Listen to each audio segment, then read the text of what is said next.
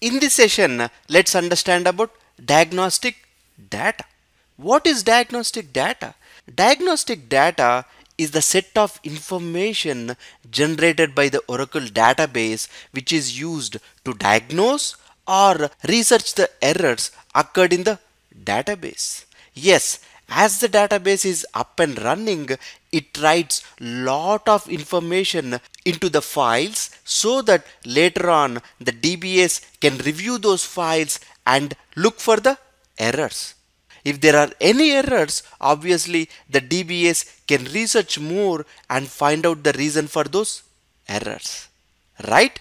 Yes, this is one of the important functionality of a Oracle database. It writes all the diagnostic information into the files. Okay, it writes information like the current state of the database, when the database started, the parameters used to start the database, when the redo logs were switched, when the backup happened, and also the various warning messages and error messages. Yes, all such kind of useful information is recorded in these diagnostic files so that later on the DBA can review those files and look for errors. Okay, basically using this information the DBA can assess the total health of the database.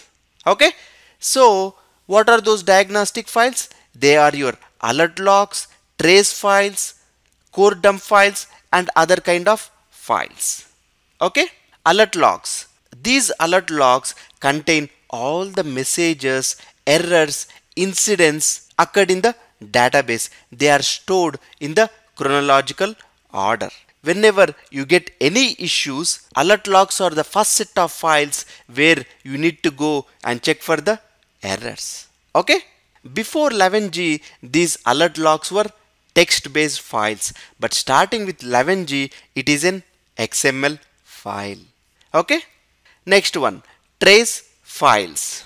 Whenever the database is up and running, we know lot of processes will run in the database. The processes are your background processes, server processes, user processes. Some of the examples of processes are your recovery manager, log writer, right? Yes, these individual processes can generate diagnostic data, and that diagnostic data is stored in the trace file. This trace file contains about the various information related to the specific process. It also contains the state of the process, whether it is up and running or if that process is throwing any errors. Okay, each trace file has a unique name. So depending upon your need, you need to look at the right trace file.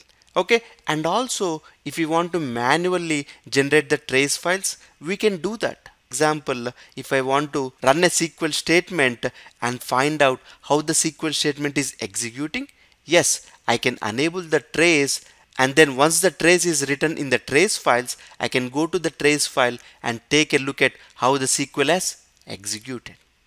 Okay, the final one, core dump files. Whenever a severe error or an incident occurs in the Oracle database, the Oracle database will dump all the error related information into the core dump files. Okay, normally for the regular errors and warnings, it doesn't write into these core dump files. Only whenever the Oracle database faces severe errors, that is when it dumps all the error related information into these core dump files. Okay, some of them are text based files and some of them are binary related files. Normally the DBA cannot understand the information present in the core dump files. So what is it used for? Whenever there is a severe incident and we want to research the issue, we take the core dump files and we send it to Oracle. They are the experts in the Oracle database. They diagnose these core dump files and then advise us on what is the solution. Okay? Apart from these three important files, there are some other kind of files which are used to store various diagnostic information. Okay?